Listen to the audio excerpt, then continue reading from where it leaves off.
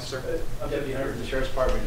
I'm sitting in this meeting and I just got one quick comment, just maybe for you guys to be aware of. I dealt with the dog problem with San Quentin Village Homeowners Association and the beach issue.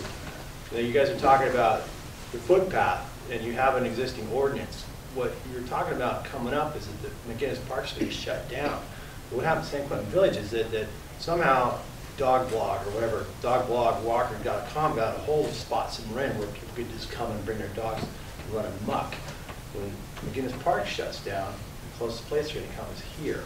So if you eliminate that ordinance and this place becomes a hotbed, you have a tight community that everybody knows everybody's dogs, but when you have people coming in from other areas with their dogs 6, 7 abreast running up and down, you're going to see a little bump in elevation of problems. So whatever you come up with as a plan with your ordinance, leave something in place just in case you have a whole onslaught of people saying, hey, this is the new hotbed. And with kids coming out of school and all that, it's a dynamic issue. You get dogs on leash, off leash. 99% of the time, there's never a problem. It's only when you get one problem that becomes a real issue.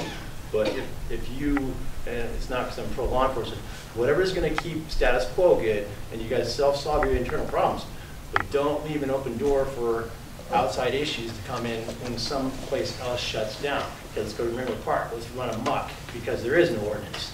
Then you guys are screaming, hey, some dog, I don't know his name, this guy's not even our neighborhood. Then they call us. You know, he shouldn't, not that he shouldn't be here, but they have 6 dogs that attack my dog because they're not as responsible as you guys are. So you kind of want to consider something like that in that effect.